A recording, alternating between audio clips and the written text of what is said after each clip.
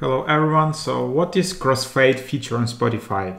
So how to turn off or turn on crossfading songs on Spotify. So here you can see that Crossfade eliminates the silence between tracks so your music never stops.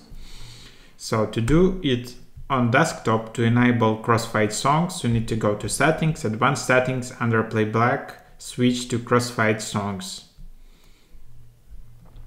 And then you need to select the desired crossfade lengths. So let's just do it.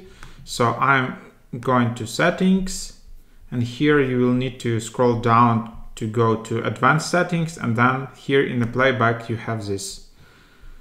So then here you can enable the time slot you want. So that's it. That's how you do it. And obviously to disable crossfade, you just turn it off here. On iOS, tap Home, tap Settings, Playback, and then scroll down to Crossfade. Drag the slider.